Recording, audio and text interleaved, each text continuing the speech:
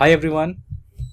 Alright, so today we'll see like what is Firebug and how to identify elements in Protractor tool. Alright, so today we'll discuss what is Firebug and how to identify elements in Protractor tool. Alright, so let's get started. So Firebug is one of the plugin of the Firefox browser.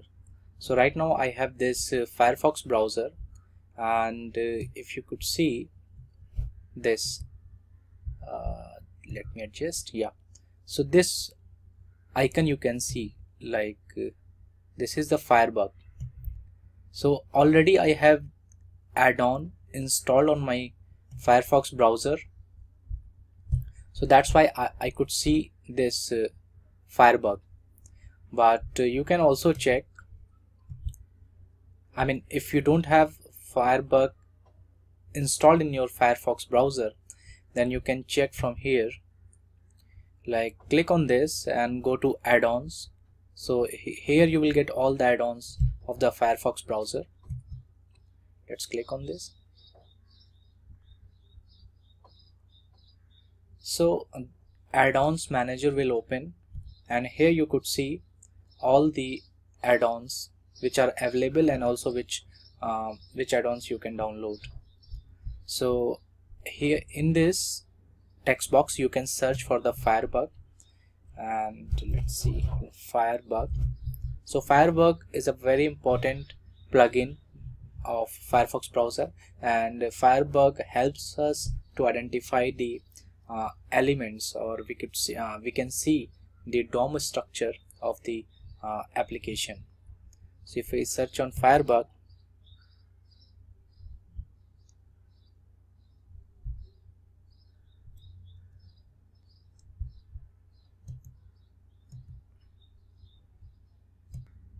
alright, so you could see this Firebug. So Firebug is free and it's an open source tool, so you can just install. So right now on my browser it's already installed, so I'm getting this disable button, and if in your machine if it's not installed, you will get the install button option. You just click on install button, it will automatically get installed. You just need to restart your browser.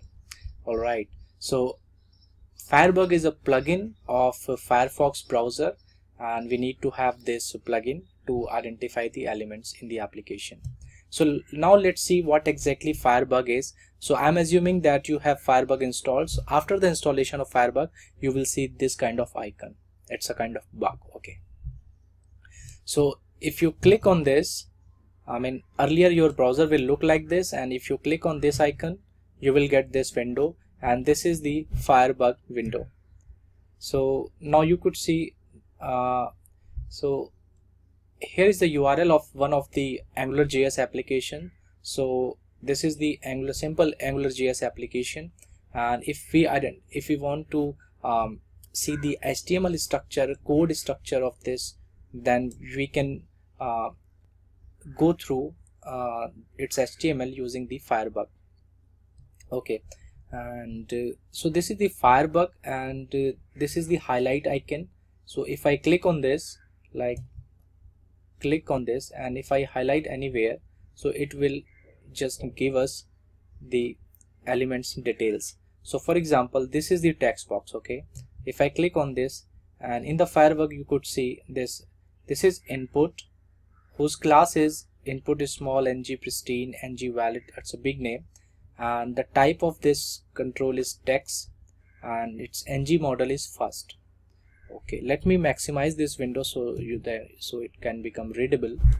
So this is the Firebug, and in the Firebug you could see the whole HTML structure of the application, and we can identify any controls of the application using their attributes or tags. Okay, similarly, let's talk about this go button. This is a button, And if we want to check, okay, what exactly it is, if there is any model or ID or anything associated with this button, let's try to find out using the Firebug. So if I click on this arrow button, first click on this arrow button, and if we go to this go button, it will get highlighted. Again click on go, then you will see this kind of highlighted line, and here you could see this button. It's a kind of button tag whose ID is go button, class is btn, ng click is do addition. This is the text which is written on this button. Alright, so it's a kind of button element. Let me maximize Firebug windows so that it becomes readable. So we were talking about this button. It's a button tag whose text is go, then exclamation mark, whose class is this, ng click is this. So this way we can read the HTML structure of the elements, and we'll see in our next session how we can use these this Firebug and this element details to write the automation scripts in the Protractor. Alright, so that's all for now, and see you soon. Thank you. Bye bye.